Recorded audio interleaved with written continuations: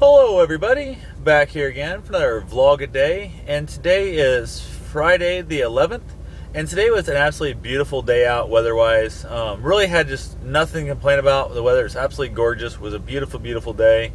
Got a bunch of things accomplished. Always hope to accomplish more, but you gotta take what you can get. Ended up heading out and basically decided I was gonna go out and get some more groceries. There was some stuff they didn't have on the 2-day sale Thursday, Friday.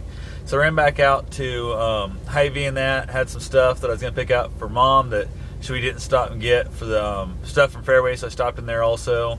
And then they had some calzones at Hy-Vee, so I grabbed those. Basically, they're already pre-cooked. You just got to heat them up and eat them.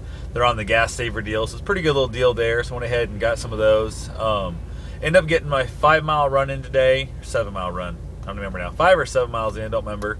Got it done fairly early today, worked out pretty good. Got some stuff around the house done up. Got those bricks and that all unloaded and hang. It's always a fun time. Got the concrete off the trailer, which is definitely a good thing to have.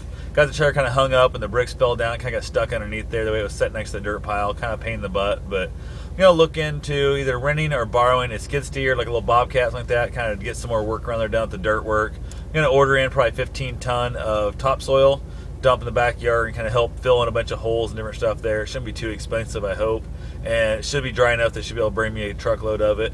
I just got to put out some markers and figure out how to pay him, because I won't be around when the guy shows up, because he won't really give you a time. He just kind of comes and dumps the dirt. So I don't know if he just leaves you a bill and you mail a check to him or what happens. But anyway, other than that, not a lot going on. Just kind of dealing with the dog back there. You can see he's, somewhere back in there. You can see him a little bit there. But anyway, he's back there. He's sleeping. He's all tired and whooped out. He's kind of not really doing so great in the running lately. I'm not sure what's really going on with that, but who knows? Hard telling. So that's all I got for today. I'll talk to you guys tomorrow. Have yourself a safe and wonderful day. Thanks for watching.